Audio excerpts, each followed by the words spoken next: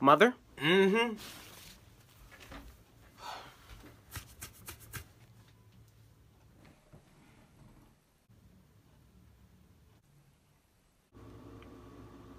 Close my fridge. But I'm hungry. Close my damn fridge!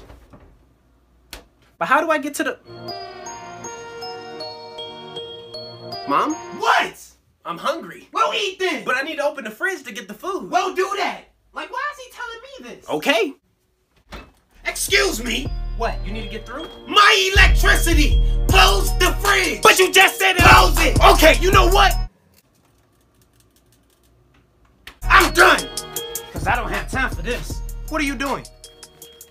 Yeah, I'm gonna just go out and pick something up to eat. All that food in the fridge and you about to go out to eat? You won't let me go in the fridge! Now why would I not let you go in the fridge? Like, how dumb do you sound? Just grab what you need. How do I grab what I need out the fridge when I don't know what's in it? You won't let me look! Oh, I'm sorry. I deeply apologize. My voice. I didn't mean no harm. Yeah, you don't want these problems. I don't want those problems. Now go! Yes, ma'am.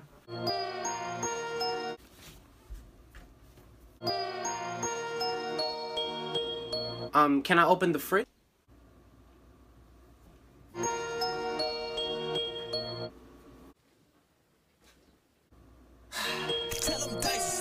Close my fridge! That's it! No! Where are you going? Look, I'm not leaving, but I'm gonna eat regardless. I'm gonna call something in, I'm gonna get something delivered. So this is the thanks I get.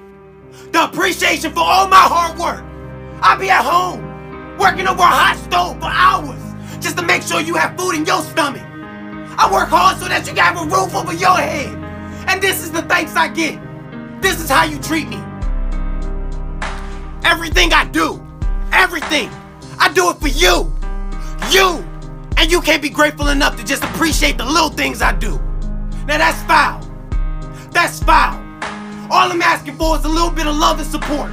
That's it. That's it. Look, I didn't look at it that way.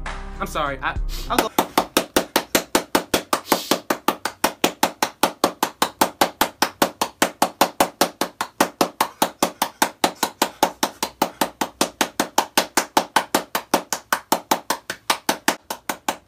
Gina, get the hell out of here.